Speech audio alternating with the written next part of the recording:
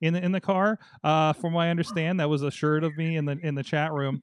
And yeah, I'm sure you can still sign up since it's digital. But yeah, no, you sign up for. You hear podcast dog in the background. Sorry about that. But anyways, cut it out. I know I'm excited about Fresh Fest too.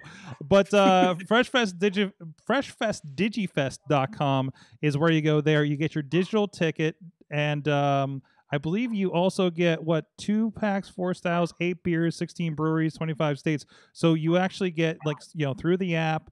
You get live music or live painters, musical acts, breweries, interviews, all kinds of stuff going on, DJs, speakers. Where I'm at, we're going to be at a brewery where there's going to be a lot of interviews and some Zoom interviews happening as well. That will be conducting. So like that's what that's a cool thing. And there's like 6 or 7 channels of content that's going to be going on. You just flip through to the day. It's like we talk about the old PodCamp or a conference where you just have these tracks instead of going from room to room. So easier on your feet. And you can have a brew at home along with this, I think, along with it. I don't know how that's happening.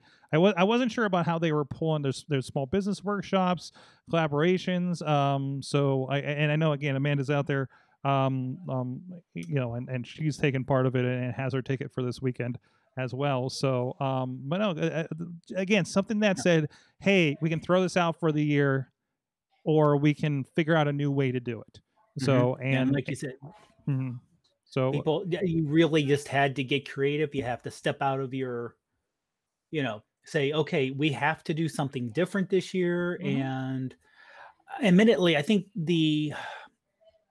I don't want to say smaller the organization, the easier it is.